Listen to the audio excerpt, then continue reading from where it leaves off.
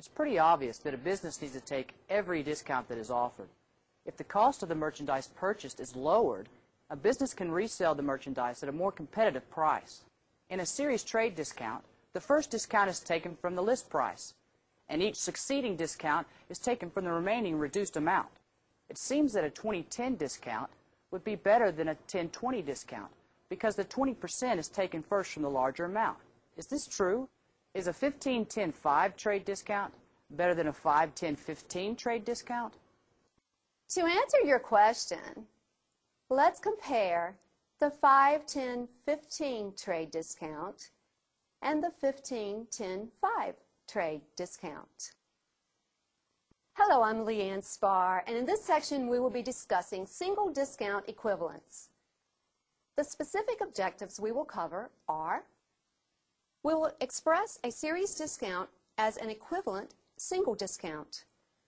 We will find the net cost by multiplying the list price by the complements of the single discounts in a series, and we will find the list price given the series discount and the net cost.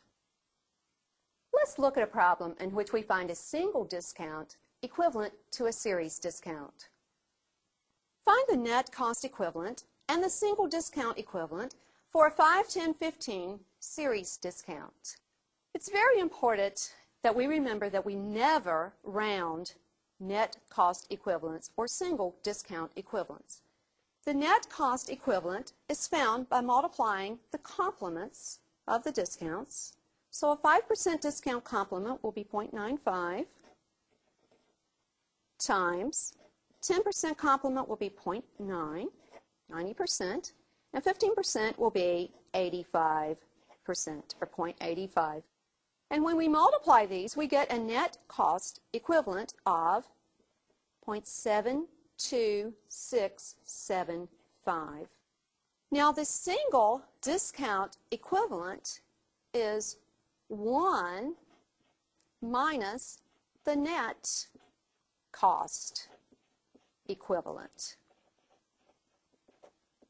So the single discount equivalent here will be 1 minus 0.72675 or 0.27325. The single discount equivalent to the series discount here is 27.325%. So a 5-10-15 series discount is equivalent to a single discount of 27.325%. We can also show that the order does not matter in calculating the net cost equivalent.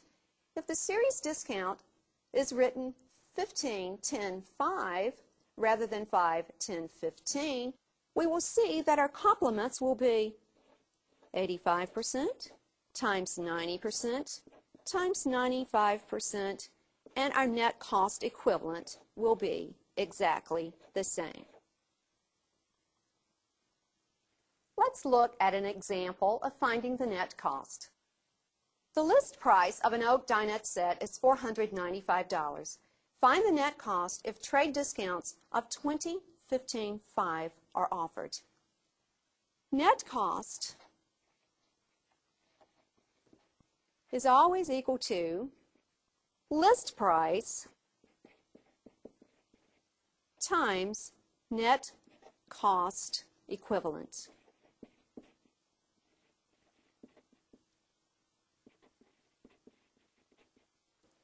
So the net cost will be $495 multiplied times the net cost equivalent. The complement of 20% is 80%. The complement of 15% is 85%. And the complement of 5% is 95%. So the net cost here will be $319.77.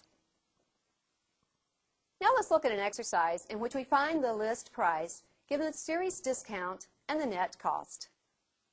Find the list price of a Melita Espresso Cappuccino coffee maker having a series discount of 10, 30, 20 and a net cost of $113.40. The series discount will be 90% times 70% times 80%, giving us 0.504, which is the percent paid.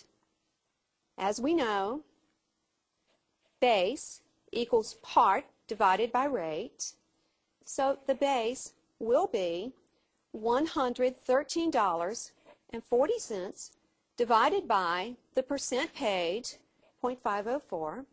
So the base is the list price, which is $225, is the list price of the coffee maker.